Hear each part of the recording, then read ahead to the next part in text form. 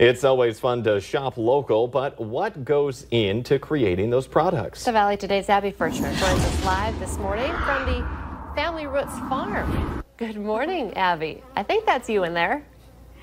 Good morning, Lisa and Jordan. I think this is so much fun because now the weather is cooperating right now and we're able to show you a little bit more of Family Roots Farm, and I'm here with Jen Skoog, and this is actually where your honey comes from. So when people buy your honey local, this is where it's at. This is exactly where it comes from. We've got 6 hives. We've got 3 of them right here with us today.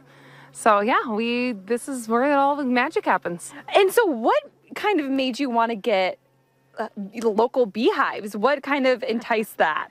Well, it's funny because I actually visited a farm, Noreen Thomas, a Downingtown farm up north of Moorhead, and I happened to be visiting, and the beekeeper was there and said, "Here, dip your finger right in this fresh honey right out of the comb," and I fell in love with it.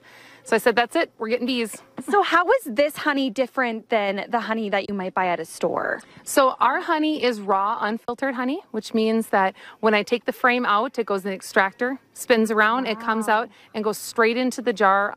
We strain it a little bit to get all the little bee parts out and chunks of wax. But other than that, all the nectar, all the honey, everything's in there, and it's not heat treated. And when we made the rhubarb butter earlier this morning, we actually used some of that local honey here from Jen's farm, and it was absolutely delicious. So this is just one reason why it's so important to buy local and why it always just tastes a little bit better, because you know exactly where it's coming from.